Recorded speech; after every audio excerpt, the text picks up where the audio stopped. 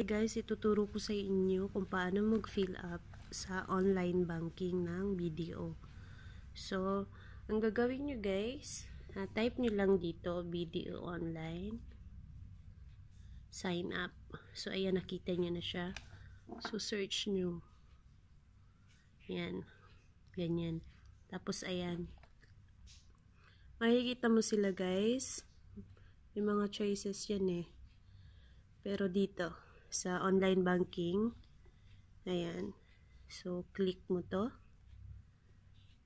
Then, scroll up.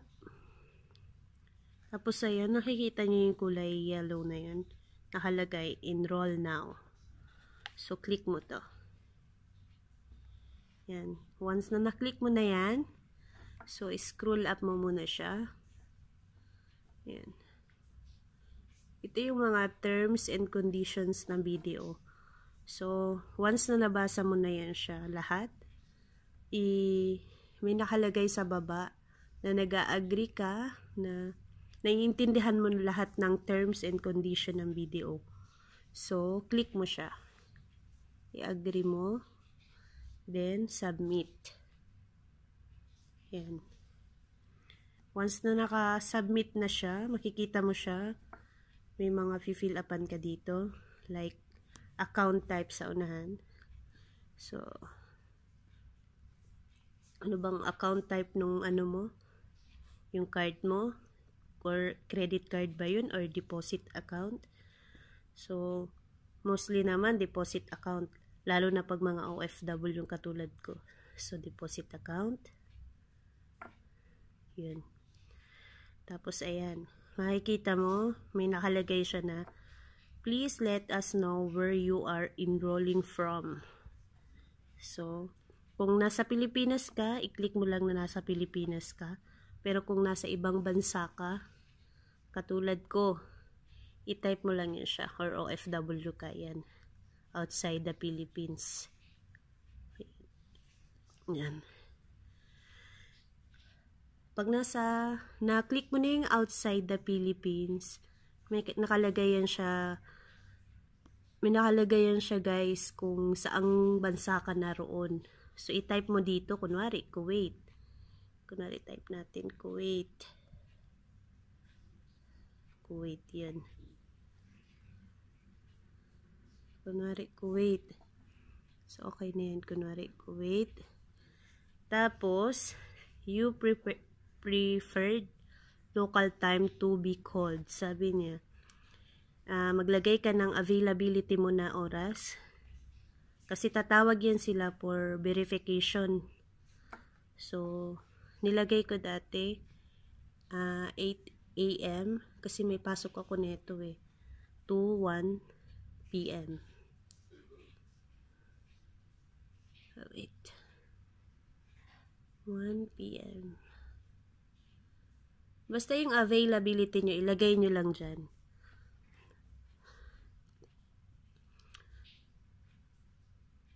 Tapos, nakalagay dito, our video customer service officer will call you to verify your enrollment within 5 days.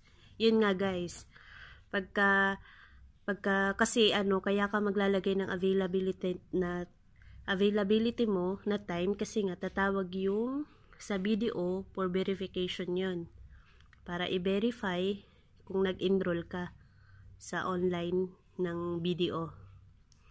So, sabi, ilagay mo daw yung account number mo. So, ilagay mo. Kunwari, ilagay mo yung account mo dyan. Tapos, account type. Kunwari, yan. Kunwari, savings account. Anong gusto mo, yung converted sa peso or sa USD? So, nilagay ko Philippines. So, ayan. Pag nailagay mo na yan, yun. Maglagay ka ng user ID mo dito. Ikaw na bahala kung anong gusto mong ilagay. Pero guys, make sure lang na yung lahat ng fill up nyo para hindi nyo makalimutan, isulat nyo. Kaya, screenshot nyo na lang. Para at least, diba, hindi nyo makakalimutan siya. So, ayan. Tapos, dito, may nakalagay mobile number. Ako kasi, guys, nung una, ang nilagay ko kasi talagang number dito sa sa online banking na in-enroll ko, yung number dito sa Kuwait. Kaya lang, since dito kasi sa Kuwait, yung sa SIM card, once na hindi mo siya na-loadan, kunwari hindi mo siya na-loadan ng 2 buwan o 1 buwan, automatic kasi yun siya, iba na ang gagamit nung number mo. So, hindi ka makaka-receive ng OTP or on-time password. So, kaya ang nilagay ko na lang sa yung, di ba, nilagay ko yung number dito sa Kuwait. So, hindi basta-basta guys ang pagpapalit ng number. Kunwari gusto mo nang palitan yung number mo dito sa online banking. Marami pa yan silang hihingin. Kasi dati, nung di ako nakaka-receive ng OTP doon sa number na inilagay ko dito sa Kuwait, ang ginawa ko, nag-email pa ako sa BDO na gusto kong palitan yung number na inilagay ko dito, yung dati kong number, kasi nga hindi ako nakaka-receive. So, ang hihingi pa sila sa'yo ng passport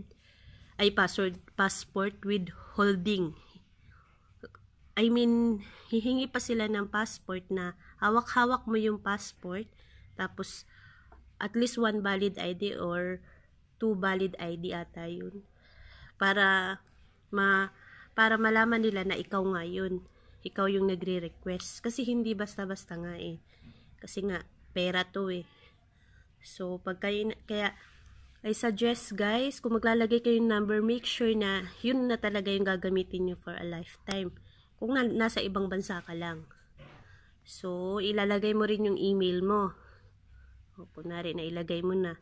Tapos, pag nailagay mo na yung email mo, so dito ka sa baba, i-copy mo to, i-encode mo dito, yung itong nandito, ilagay mo siya dyan.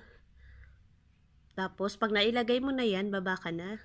May nakalagay dito, sabi niya, how did you learn about BDO online? So, paano mo ba nalaman yung sa BDO online? May choices naman yun siya, guys. Kung nalaman mo sa Facebook, sa YouTube, or ano, sa kaibigan mo, sa ilagay mo dyan siya. So, once na tapos ka na dyan, isasubmit mo na yan. Tapos, guys, kapag nasubmit mo na yan siya, automatic magsisend sila sa email mo na na-receive na nila yung in-enroll mo. Ito nga yun. Tapos, nakalagay pa dun sa email nila, kung natatandaan ko, sabi nga, yun nga, tatawag yung one of the staff of the BDO para verify na ikaw nga yung taong yun. Tapos guys, habang nag-aantay ka ng tawag nila, mas okay guys na ilabas nyo na yung yung card nyo, yung BDO card nyo, kasi hingin nila yung BDO card nyo. Tapos lahat ng pinilapan mo dito, pero hindi naman siya lahat. May itatanong sila sa iyo kung talagang ikaw ngayon nag-fill up. So, ganun lang naman kadali guys mag-apply ng online banking sa BDO. Para sa akin kasi okay kung ang transaction is online. Ang hassle kasi guys, yung pupunta ka pa sa remittance para maghulog ka ng pera sa pamilya mo. So, ito kasi madali na lang. Kahit nasa bahay ka lang, dito ka na magta-transact, mas madali na lang. Kaya, yung mga nababalitaan ko naman sa BDO, so far, hindi naman yun nangyayari sa akin. Wala naman scam na nangyayari. Kasi, kaya naman nangyayari talaga yun dahil, kapag click ka ng click sa mga link nila, lalo na hindi naman galing sa BDO, wag mong i-click kasi, madami talaga. Pwede talagang ma-hack yung account mo dito. So, I suggest guys, mag-online banking na lang kayo kasi mas mabilis, walang hassle, tapos anytime pwede ka makapagpadala sa inyo. So, yun lang guys. Maraming salamat.